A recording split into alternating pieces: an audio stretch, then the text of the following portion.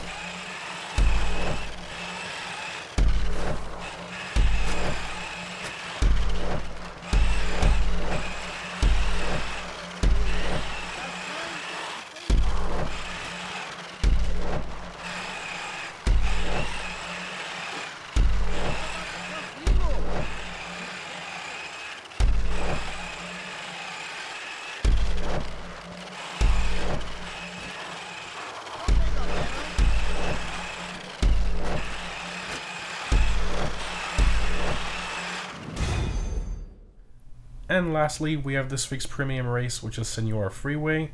This one is restricted to the supercars class. I highly recommend either the Vest 8, Emerus, or Krieger for this race.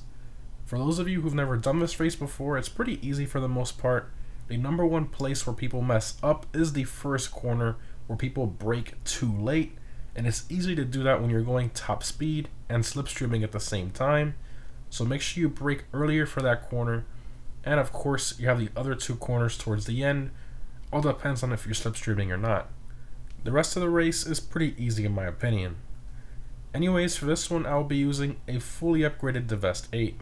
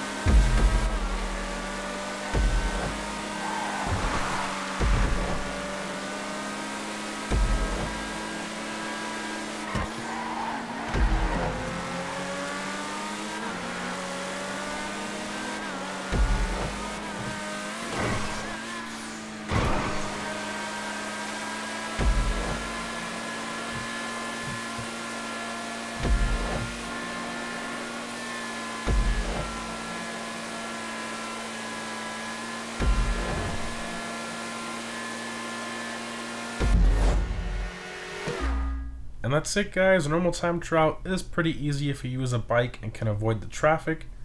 The RC time trial is pretty difficult if you've never done it before, but just take it slow for most of the tight corners and you'll be fine. And this week's premium race might take some practice if you've never done it before, but overall it's pretty easy. Again, remember guys, you can earn over $300,000 between the three this week, and setting yourself to go to beat them is always a lot of fun in my personal opinion. Let me know which one you found most difficult and what vehicles you use down below in the comments.